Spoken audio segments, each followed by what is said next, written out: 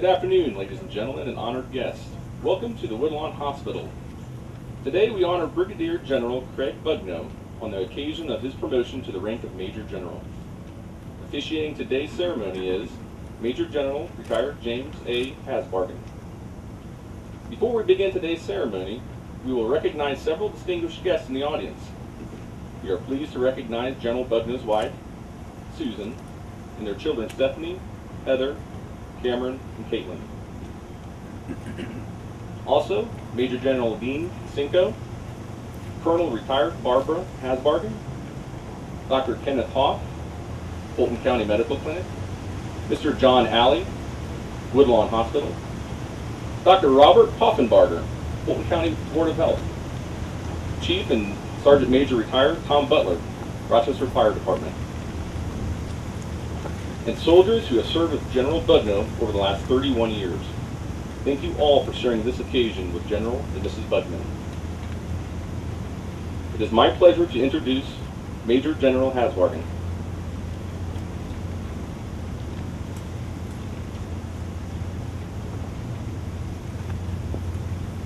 Thank you.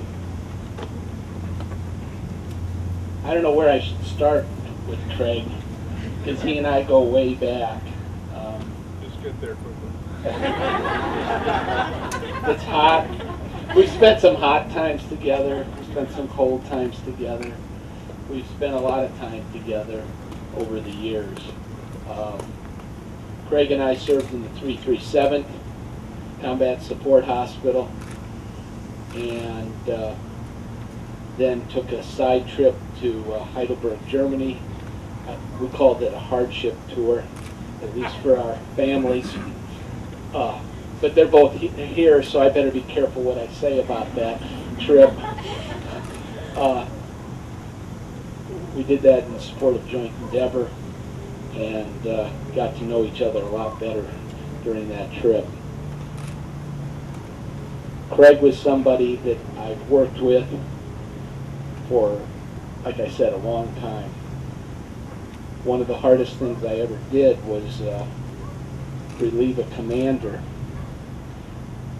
that was scheduled to take a hospital overseas. At that time, we thought they were going to Iraq, and I had to relieve this commander.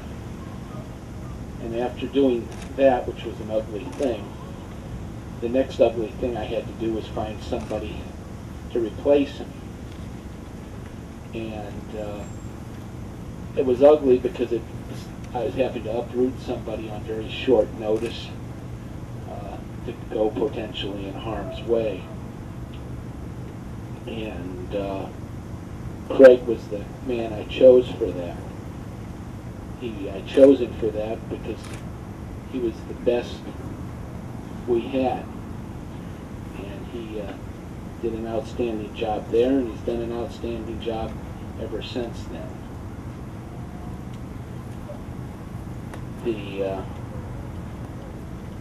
There used to be a book a long time ago called The Peter Principle.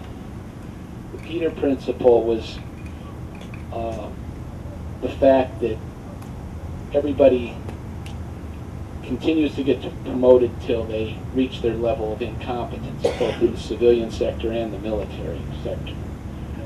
I was telling Craig today that he still hasn't gotten to the level of the Peter Principle, and it's refreshing to see him be as successful as he has. The fact that all of you are here to celebrate with him today is a testament to the kind of person he is. And so without further ado, we'll move on.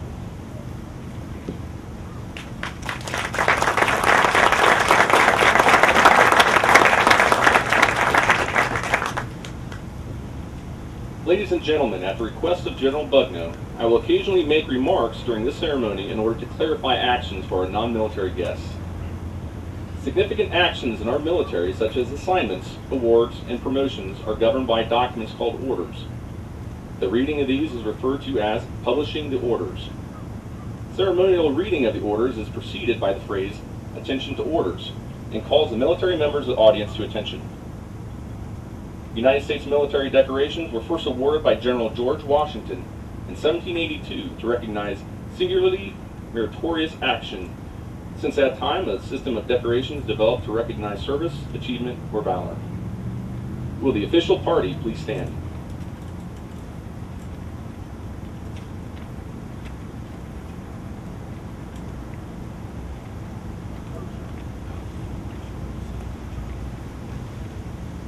Attention to orders. Publish the order. To all who shall see these presents greeting. This is to certify that the President of the United States of America, authorized by Act of Congress 20 July 1942, has awarded the Legion of Merit to Brigadier General Craig A. Bugno, United States Army, 3rd Medical Command, for exemplary meritorious service while serving as Deputy Commander, Medical Professional Services 3rd Medical Command Deployment Support, Forest Park, Georgia, from 1 June 2009 to 13 October 2011. His exceptional contributions to a command which oversees 5 subordinate medical brigades consisting of over 7,000 soldiers has been critical to the success of 3rd Medical Command mission. His actions reflect great credit upon him, 3rd Medical Command Deployment Support, and the United States Army. Brigadier General Bugno's distinguished performance of duty represents exemplary achievement in the finest traditions of the United States Army. By order of the Secretary of the Army, signed David M. Rodriguez, U.S. Army Forces Command, General U.S. Army Commanding.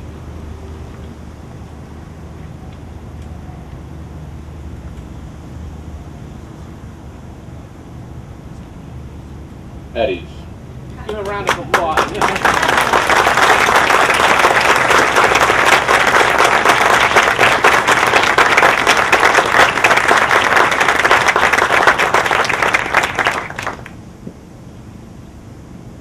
In the United States Army, a system of bars designates the rank of junior or company grade officers. More senior officers, also called field grade officers, wear oak leaves or eagle of the United States. General officers wear silver stars. The promotion ceremony consists of removing the current rank insignia and replacing them with the insignia of the promotion rank, and will be followed by the commissioned officer's oath of office. General Hasbargen will assist Mrs. Bugno with the rank exchange.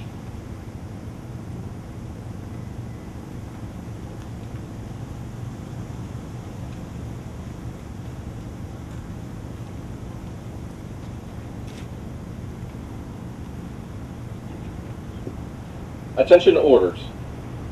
Publish the order. Department of the Army, General Officer Management Office, 200 Army Pentagon, Washington, D.C.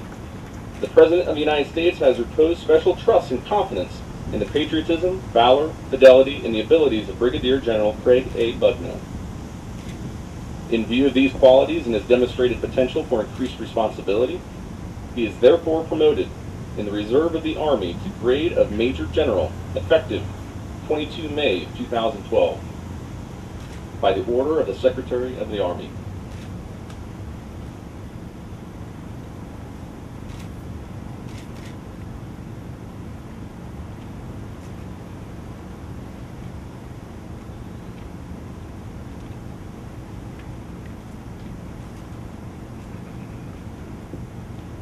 General Bugno's daughters, Stephanie, Heather, and Caitlin, will now assist their father with remaining uniform symbols of rank.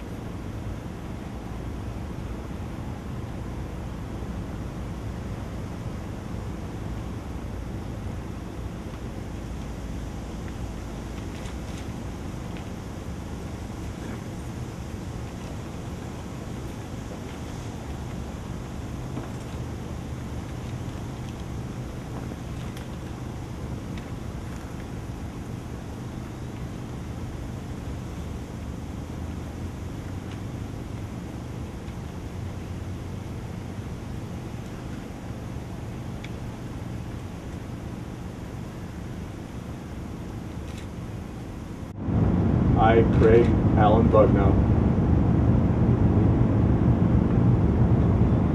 having been appointed a Major General in the United States Army, do solemnly swear that I will support and defend the Constitution of the United States against all enemies, foreign and domestic, that I will bear true faith and allegiance to the same, that I take this obligation freely, without any mental reservation or purpose of evasion,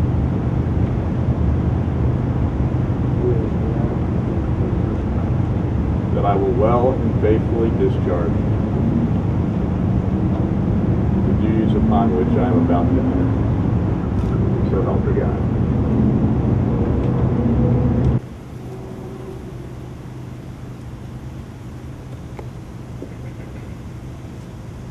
General Bugno's son Cameron will now assist in the presentation of the two-star flag.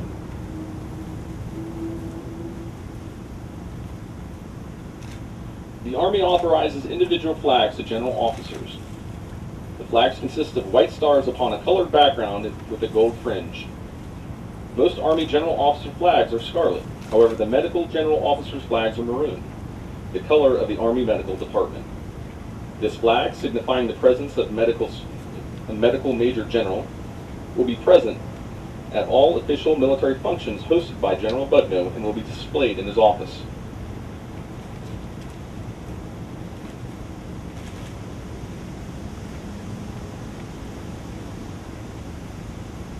Ladies and gentlemen, it is my privilege to introduce Major General Bugno.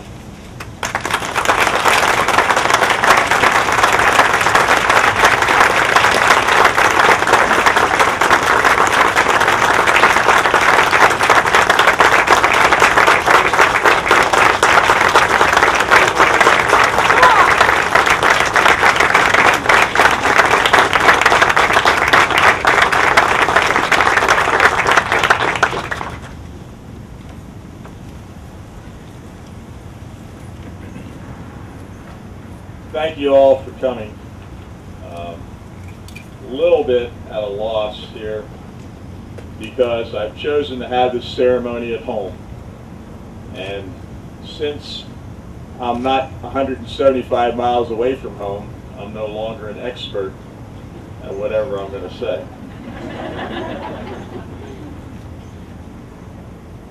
But what I do want to say is thank you. Thank you for all of you who've come to share this moment with Sue and I. I also want to say thank you to some very special people, and I'll go in no special order. So thank you to Dr. Ken Hoff for allowing me the latitude to pursue this passion. It's caused more than one problem for him, I'm sure. And thank you to Mr. Alley and what, as he represents Woodlawn Hospital, that has cut me breaks a number of times in getting stuff done because I was not around. I also want to reminisce a little bit and say thank you to some people that I always think of as very young, because that's how I met them. They were sitting in the audience in uniform. Colonel Jim Snyder over here, who has been my good friend for well over 25 years, who has probably the singular honor to be the longest serving commissioned officer in the Army. He wanted to be very clear with me, it's not 43 years, but it's 43 3/4 years. Quite an achievement that he has been able to continue to serve, and now he's in his final assignment as the commander of the 804th Medical Brigade, Devon, Massachusetts. and we'll be going to see him relinquish that not too long from now. Someone who has provided me tremendous support and tremendous reorientation whenever I've gone off on a tangent. We also have here retired Colonel Norm Cummins and Lieutenant Colonel Cindy Waggy, who have both been dear friends for almost the same amount of time. I have Colonel Mary Bulk, who I met when she was a lieutenant and I was a captain. We've shared assignments and concerns throughout the years. Mary is currently the commander of the 5th Medical Brigade in Birmingham, Alabama. Really is not too far, maybe a year and a half of coming back from commanding the U.S. Army Hospital in Kosovo. And then there's Joe Fox, who's got a great name, but has Dr. and Colonel Joe Fox and I were deployed together, and he has been a great friend, representative of the many fine physicians and other medical professionals that I've had the opportunity to either work for, work with, or command throughout my career.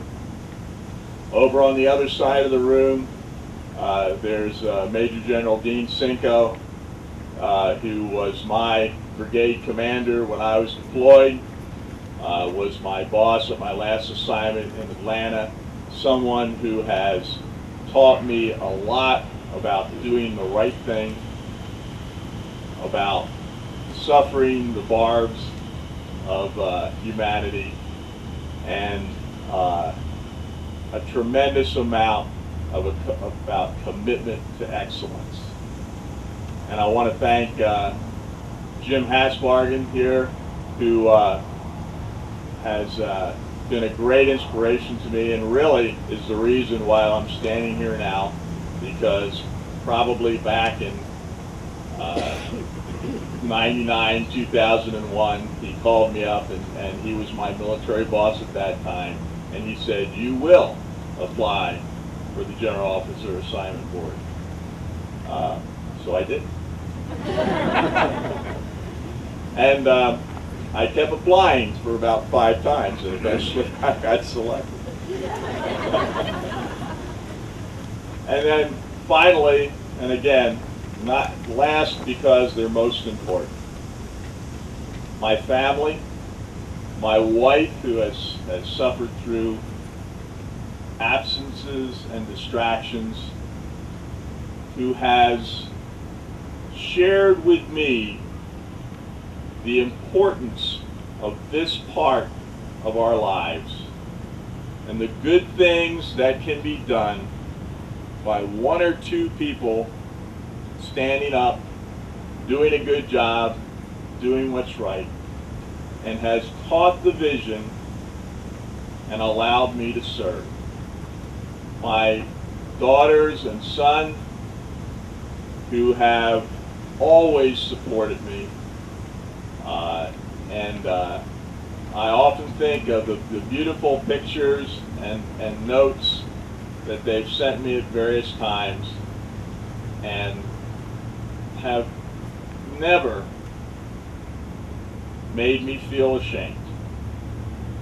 So I thank you all. I want just to turn attention, since I cannot tell you any words of wisdom, being so close to home. I wanted to tell you about your Army.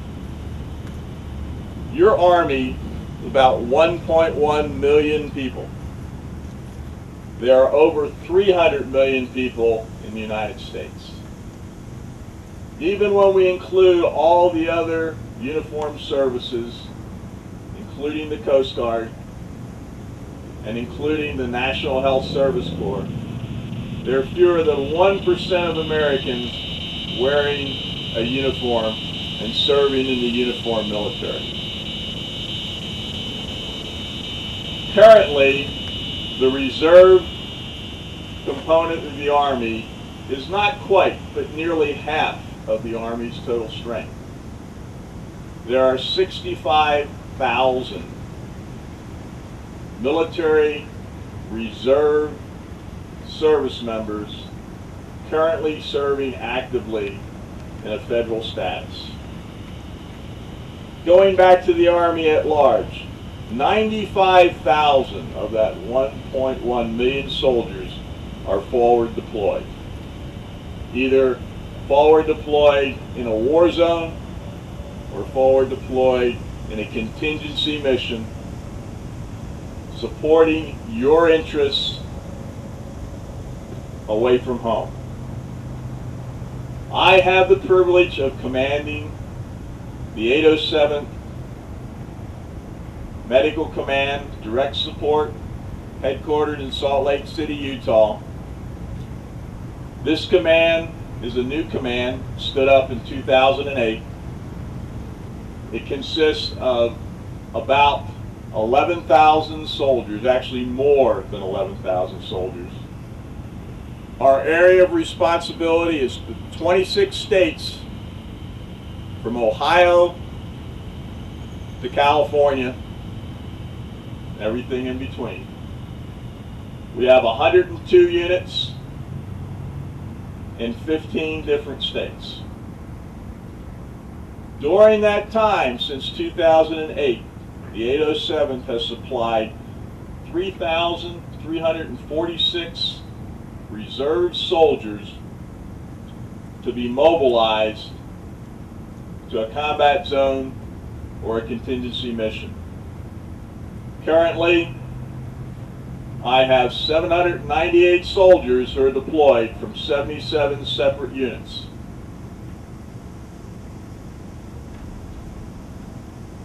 During the last fiscal year, we have trained our soldiers in 18 different countries, including the high seas on Navy hospital ships. We provided soldiers and equipment to Operation Arctic Care, which is a civil military operation which provides care to the indigenous peoples of Alaska.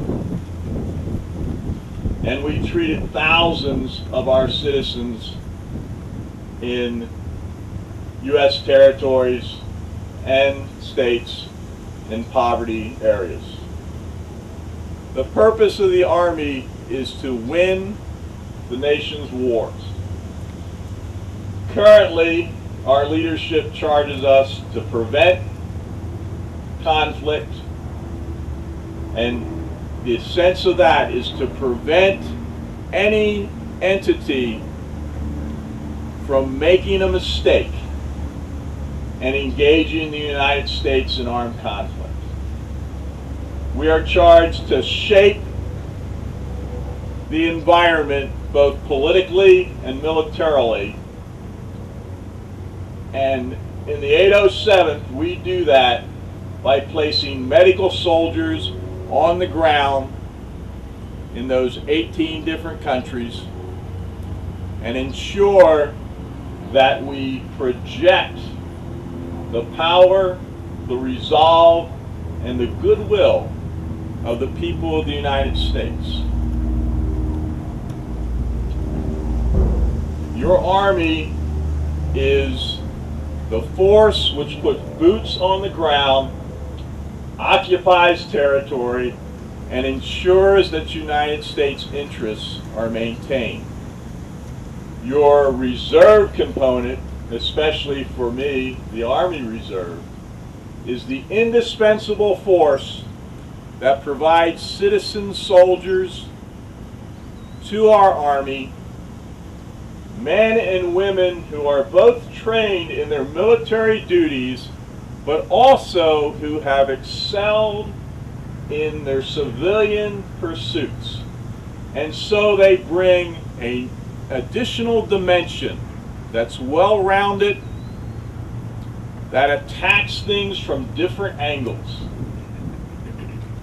And melded together, the active and the reserve component of our Army presents a force which is unequaled in the world. Well, you've heard me rattle on about something I'm very passionate.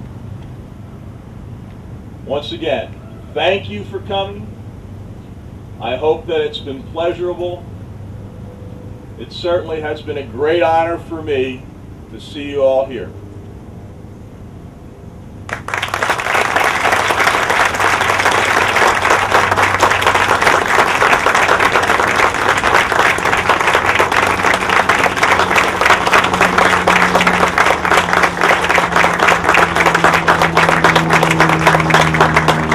I just want one alibi, and that is there's one person I forgot to thank, and that's Sergeant Ryan Zippelman, who I've known since he's been a little kid. He is one of our outstanding, you're an Ohio National Guard, isn't that right? Ohio National Guard Special Forces soldiers who has been in more countries than I have, doing some things that we could talk about and some things that are best left unsaid. But he exemplifies the spirit of the citizen soldier, and just as he said to me, I've been doing it for 10 years, I just can't give it up yet. And that's what, if you look around and you see a uniform, that's what that person will tell you. Just can't give it up yet.